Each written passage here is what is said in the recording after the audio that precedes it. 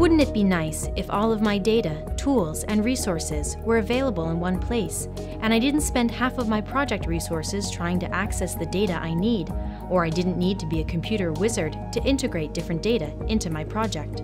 In 2014, ESA launched the Thematic Exploitation Platforms, or TEPs, to address precisely these concerns. Coastal organizations no longer need to develop tools for sourcing data or data storage.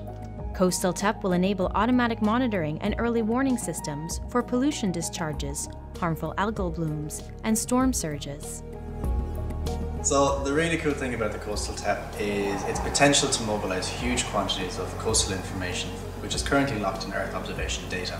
Users of Coastal TEP can easily compare data sets over a common area or period of interest, creating long-term analyses and monitoring capabilities.